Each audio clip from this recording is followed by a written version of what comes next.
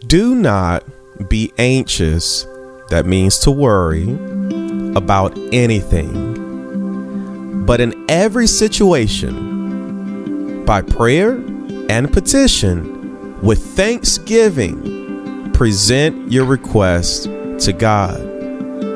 And the peace of God, which transcends all understanding, will guard your hearts and your minds in Christ Jesus. Blessed are the peacemakers, for they will be called children of God. That's Philippians chapter 4, verses 6 and 7, and Matthew chapter 5, verse 9, both out of the New International Version. Good morning to all of you thriving people of God. My name is Pastor Enrique Brooks of Thrive Church, and we thank God for you being here with us on this TGIF. Come on, say it with me. Thank God I am free, because thank God I am forgiven, and thank God it is Friday. Yes, welcome to the Prayer 365 podcast, where we are on a mission to transform lives through the lifestyle of prayer. My brothers and sisters, this is a wonderful way for you to start your day, holding fast to your commitment to pray. And we believe at Thrive that a church that prays together is a church that will indeed thrive together. And if you happen to hear me call you Thrive Church, it's not because I'm saying that you ought to become a member of our church. I'm saying that anybody that's a part of the body of Christ is considered Thrive Church, because God has called us not to just get by, but to thrive. Jesus said, I came that you might have life and have it more abundantly. An abundant life is a life that thrives. Amen. So let's go ahead and prepare. I got a couple of things I want to lift up before we jump into our devotional for this morning and close out this powerful week. Listen, my brothers and sisters, we have a powerful weekend ahead of us. Tomorrow morning, we're coming together for prayer at the altar. And so I encourage you to join us for prayer at the altar at 8 a.m. And if you have a prayer request, please take a moment and submit your prayer request so that we can pray for you or whomever it is that you would like to lift up in prayer. This time of prayer at the altar is a fervent time of prayer, of intercession, where we lay down our lives on the behalf of others, and we lift up our prayer requests, as well as we have a prayer focus, which is one that we normally lift up to kick us off for the weekend or starting off that next week. Amen. And which, my brothers and sisters, I also want to invite you to join us on Sunday morning for our Sunday worship experience. That's at 11 a.m. Eastern Standard Time. Okay. And so that's when we come together and we worship together. And I'm so excited because we're getting ready to start back meeting in person again on July 4th. And we're calling that Freedom Sunday. And so I encourage you, if you're in the Tampa Bay area, or perhaps you're saying, well, I want to travel over there. Hey, put it on your calendar. July 4th, that's Freedom Sunday. We're going to come together and we're going to worship together for the first time in person for goodness. It's been over a year, nearly a year and a half now. And so, hey, we are moving into this next season, and I'm so excited and I'm ready to see you. Amen. All right. So we're going to go ahead and dive on into our devotion this week. We've been in a theme titled The Signs of Sonship. Amen. We started out this week, amen, by saying that we make the decision. That was on Sunday. We've decided to be children of God. Sonship is simply talking about the fact that we've been adopted because of what Jesus did on the cross, that gave us the power to be adopted when we believe in him, amen, and receive him. And that makes us give us the ability to become sons and daughters of God. And we made the decision, amen, with that power to become children of God. That means that we've made that decision to walk in it. Amen. Now watch this. We talked about there are signs of sonship. The first one is that when you're a child of God, when you're a son or a daughter of God, there's love in your life. You receive his love and it flows through you. On Tuesday, we lifted up the second sign of sonship, and that is grace. Amen. There's a song that we love to sing, me and my wife, that says, where would I be if not for your grace? Yes, God, that's a song by Israel Houghton. Amen. But listen, that grace of God is one that we don't work for. It is the unmerited, unearned favor of God. And so as a son of God or a daughter of God, we operate in grace. Amen. My goodness. Jesus told Apostle Paul, he said, my grace is sufficient for you. It's in your weakness that my strength is made perfect. Amen. Now watch this. On Wednesday, we said that the third sign of sonship is purpose. We were not just simply a mistake or something that just happened to happen. Amen. In this world. No, God had an intentional design for us, a purpose for our lives. And we ought to walk in that purpose. And when we walk in that purpose, it creates confidence. Amen. Yes. So yesterday on Thursday, we declared that the fourth sign of sonship is confidence. Now, as we close out this week, my brothers and sisters, this one is, I won't say that it's the most important, but it's one that should not be left off the table. As a child of God, you should experience peace. As a child of God, you ought to experience peace. Absolutely. If you're not experiencing peace, we need to go back and figure out what's going on. And one of the primary indicators or the causes of the robbery of our peace is this one thing that they discovered some time ago called stress. Stress, my brothers and sisters, may have been diagnosed perhaps maybe 70 years ago, but understand that they understood what stress was even back when Apostle Paul was preparing or was writing a letter to those in Philippi. We got a little technical issue going on over here. When Paul was writing that letter to those in Philippi, he said, listen here, do not be anxious about anything. Paul had an understanding that anxiety or worry would cause you to be robbed of your ability to produce. He knew there was something wrong with that thing. We should not be, as children of God, those who are anxious.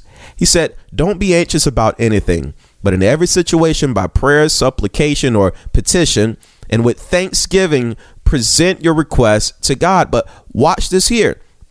That was the command. That was the thing that we ought to do. But then watch what the promise is on the other side of that. And he said, and the peace of God, which transcends all understanding, it will guard your hearts and your minds in Christ Jesus. That peace, my brothers and sisters, that goes beyond all understanding means that no one can comprehend that type of peace. You know, when you've had an encounter with God and then all of a sudden the next day it seems like can't nobody touch you. There's nothing that anybody can do. Your children can't do nothing. Your co-workers can't do nothing. The boss and all of their craziness can't do nothing. No matter who it is, they can't do nothing to tap into your peace or to break your peace. That is the peace of God that goes beyond all understanding. And that is a peace that we should not experience occasionally, but a peace that we should walk in consistently. That is the peace of God. And when we are children of God and we walk in the peace of God, understand that we would also become peacemakers, or those who carry peace with us. And so Jesus said this. He said, blessed are the peacemakers, for they will be called the children of God. You have to have a special, there's a special anointing on you when you can walk into chaos and bring peace into it. All it is, my brothers and sisters, is that you're walking into the peace of God. You're a son, you're a daughter. Perhaps you said in previous times in your life, you say, well, I ain't dealing with that. That's just too much. I ain't got time for that foolishness. No, baby, you are a child of God. My brother, you are a child of God. You are there to bring peace. So next time when the family come and they bring something that perhaps you rather not deal with, remember who you are. You are a child of God. You're a son. You're a daughter. He's given you peace. Now it's your turn to teach people how to walk in that same peace. You're a child of God. Therefore, you walk in peace and you carry peace and you make peace. Absolutely. I want to pray for us this morning, my brothers and sisters, as we close out this week. Amen. We've talked about all week long about walking in the signs of sonship. There are 5 signs that we've talked about so far. There are others, amen, but we won't necessarily have the time to walk into all of those. But my brothers and sisters, I want to pray that this would not just simply be a one-off for us, but that we would walk away from this week empowered to walk as children of God, knowing that we've got to have love, we've got to walk in grace, we've got to walk in purpose and in confidence and in peace. Those are the signs of sonship, my brothers and sisters. So let's pray that we would continue from this point operating as children of God. I want to pray for you. Let's pray. Father, we give you praise and honor today on this TGIF Friday. Father, you have been so good. And Father, we bless your name. Father, you've provided for us. Father, you've answered our prayers. Father, you have given us strategy. Father, we have walked in peace. Father, we've walked in confidence and purpose and grace and in your love. And God, we thank you for that. Father, we ask you this morning to forgive us of our sin. Father, cleanse us of all unrighteousness. Father, knowing that you're faithful and just to do that very thing because you are a keeper of your promises. And Lord, it is our request today that God, that you would help us to experience the peace that goes beyond all understanding. Right now, I pray for my brother who's been burdened by stress. That stress has been ravaging all of the resources in his body. I pray for my sister who has been burdened down by stress. That stress has caused her to feel like her mind is locked up.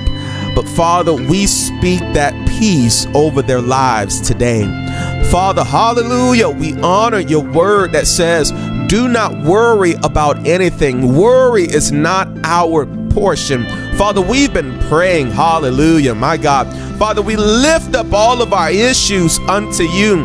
And Father, we ask you right now to do what your word said that you would do and give us that peace that goes beyond all understanding. Father, you said that it would guard our hearts. Father, you said that it would guard our minds and in Christ Jesus. And Lord, we will take that same peace. And Father, we won't just be a hoarder of it. Father, we won't be selfish with it. But Father, we will walk out in this world as peacemakers. Father, when chaos comes into our path, Father, we won't add gasoline to the fire. No. Father, we're going to come in with your wisdom, with your love, with your grace, and we're going to bring your peace. And Father, we thank you. Because Father, it won't be fancy clothes that people use to identify us as your children. Father, it won't be titles that people use to identify us as your children. It won't be, Father, just a facility that allows people to identify us as your children. But God, is because we walk in your peace. This world is looking for that peace. And Father, let the church, hallelujah, be the ones that facilitate that peace. And God, as we close out this prayer, we pray the way that Jesus taught us to pray, and we say, our Father who art in heaven, holy is your name, thy kingdom come, thy will be done in earth as it is in heaven. And Lord, give us this day our daily bread, and forgive us our debts as we forgive our debtors. Father, lead us not into temptation, but deliver us from the hand of the evil one. For yours is the kingdom, the power, and the glory forever. And all of God's children say, amen. God bless you all. My name is Pastor Enrique Brooks of Thrive Church, and I thank God for you being here with us today on this TGIF Friday. Remember, God did not make you to just get by. He did not make you to just barely make it or to struggle or strive, but God created you to thrive. So you do that. You thrive in the power, in the love, in the grace, amen, in the peace, in the confidence of Jesus Christ. I love you. I look forward to seeing you this weekend, 8 a.m. for prayer at the altar, 11 a.m. on Sunday for our Sunday worship experience. And you know prayer is on Saturday. God bless you all. I'll see you soon. Bye-bye.